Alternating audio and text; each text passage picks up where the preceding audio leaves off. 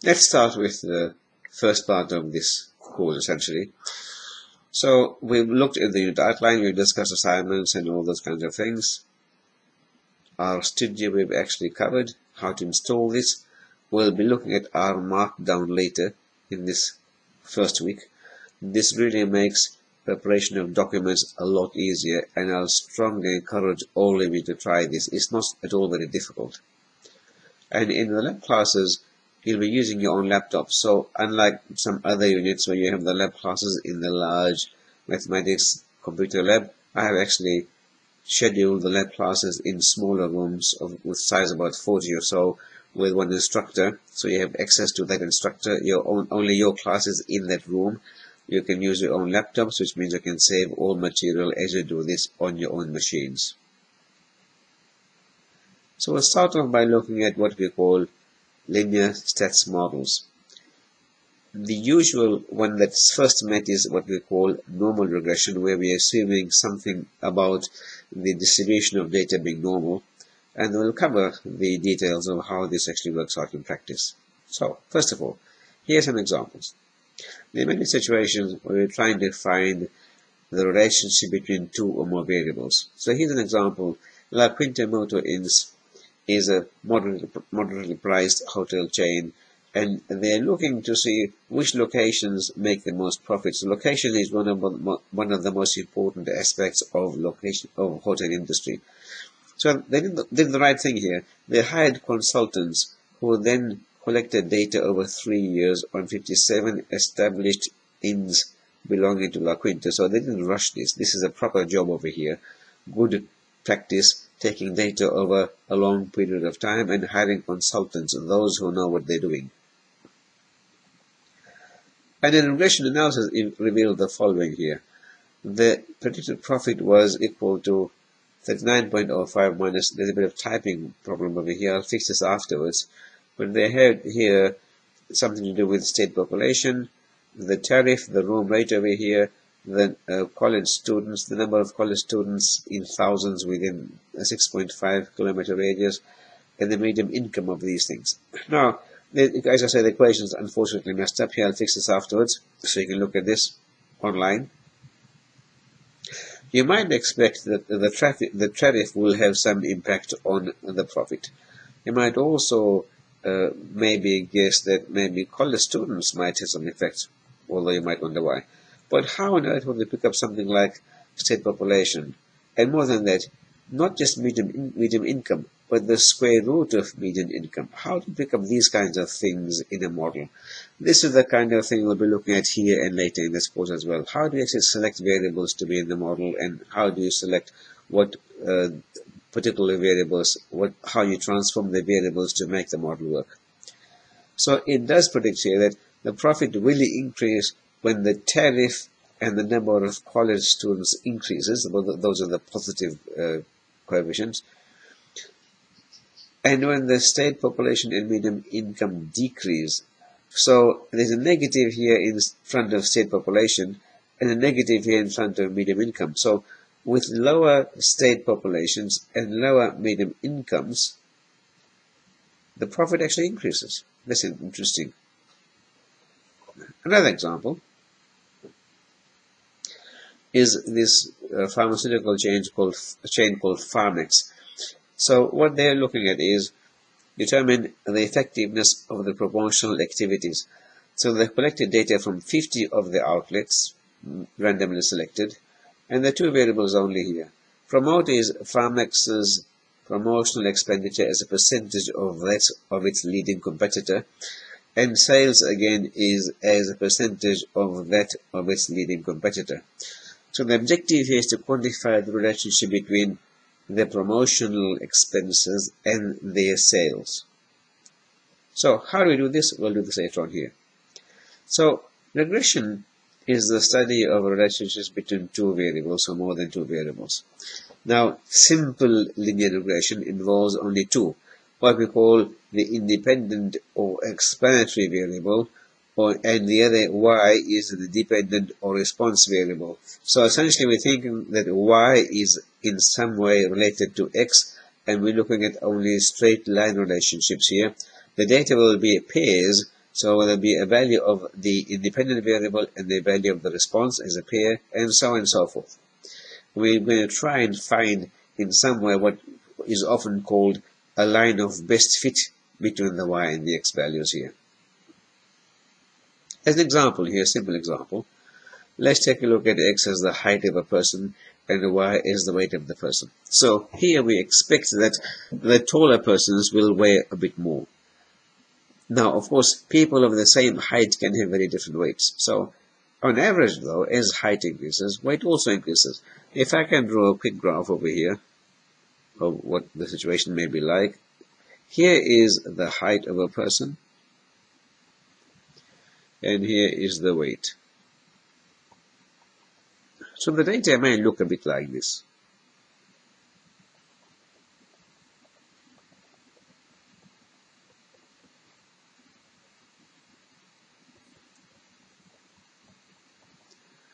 And so you might think that I can put in a straight line here to be able to find a relationship between the x and the y, in this case the height and the weight. And there's here my line of best fit.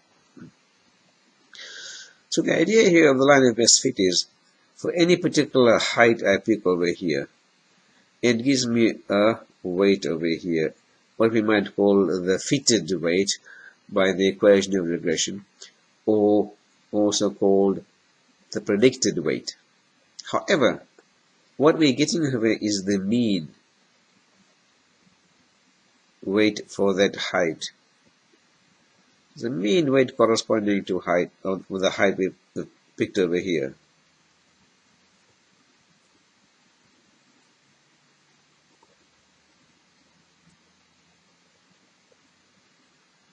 Let me call this H1.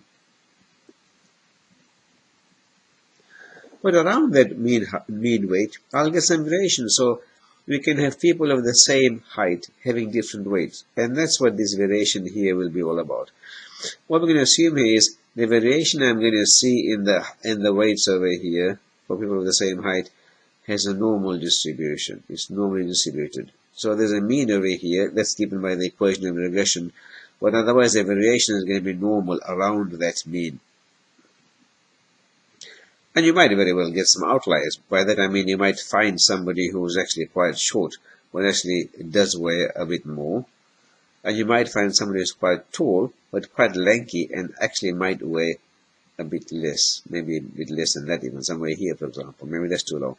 But you can see what I'm saying here, that you get variations in weight depending on height. So what the regression tries to do is explain how the height affects weight, or explain how the weight depends on height. But it also then measures how the randomness here is also. In other words, I want to also measure some idea of how the randomness is here. Measure the randomness, in other words, or the variation in weight as well. So that's the basic idea here. Now, mathematically speaking, there's an example here.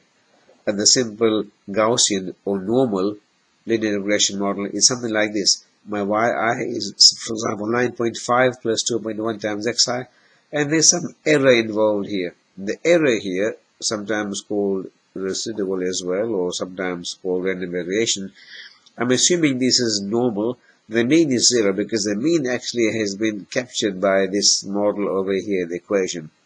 And the variance is sigma squared. This sigma squared is constant. I don't have this depending on I at all or anything else. I'm assuming the variance is constant. So, as I was saying earlier, here's my x values along the x-axis and y values over there.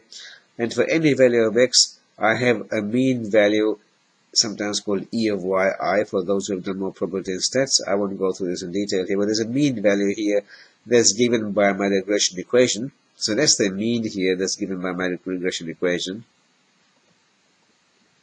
And I can call this the expected value of yi, the mean of yi. Don't get lost in the notation. I'm just saying this is the mean. This is the notation used if you've done this before. And around that mean, there is some variation here that is normal. And that variation here has mean 0 because the mean, as I said, was captured by the equation of regression. And the variance is the same. So this normal distribution here and here is exactly the same, but just shifted up and down depending on my line. The same normal distribution, the same variance. So basically this is the model. I've got yi is some mean plus some random variation. The mean here will have, in general, I'll pick the form of the mean here, but the general univariate stats model is essentially this. Yi is the observed value or response value. It has some mean and some random variation. The mean here in regression is going to be selected as something like a plus b xi. In some other models, I might select the mean differently, but in regression, the mean is simply a straight line relationship with respect to xi. So linear regression assumes that mu I, or the mean here, is a linear function of xi, that is, the mean value of yi is beta naught plus beta 1 xi. Straight line equation here. Now, yi is the response, xi is the explanatory or independent variable, beta naught is the intercept term, beta 1 is the slope, and epsilon is the error over here, or an abbreviation. And the way it works is, if I can draw a quick graph over here, back over here will be fine, I think. If I've got a straight line equation that looks like that,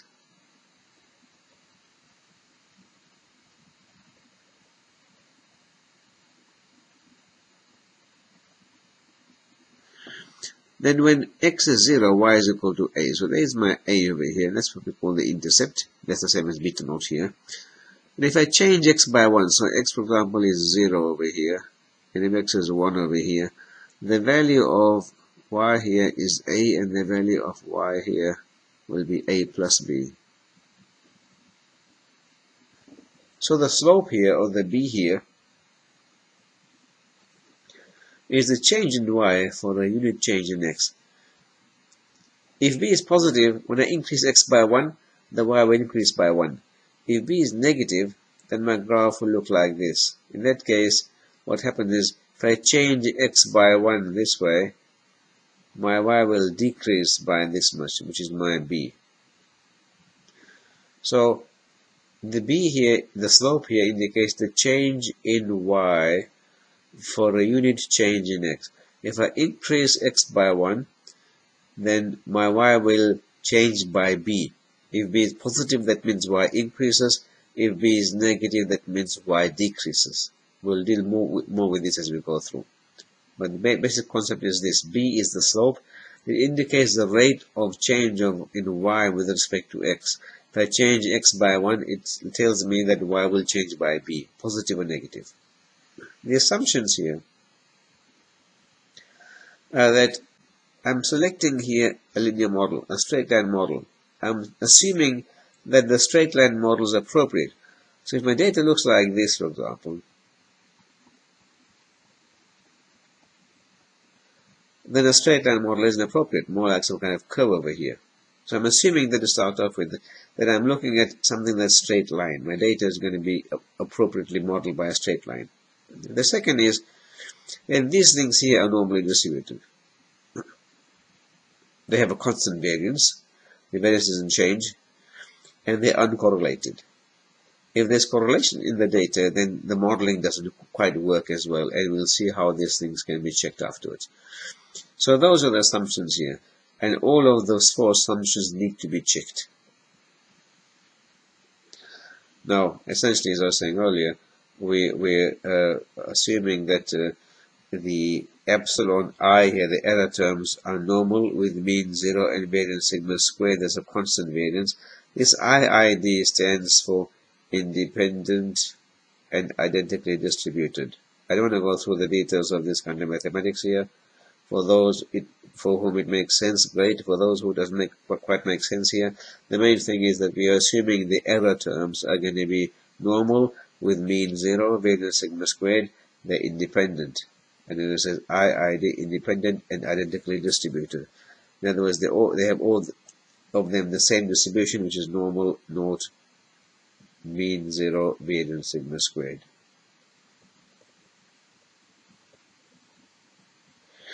So we'll probably be using this term IID quite a bit, which is why I'm making this acronym over here. Independence is one of those fundamental assumptions in data and statistics. It makes life a lot easier. When data aren't independent, they can't be modeled so easily or so straightforwardly. Other forms of modeling are required there. So, you get familiar with these ideas as we go through here. I'll stop there for a second and we'll come back in the third lecture and take a look at the modeling for this Farmax data. Bye.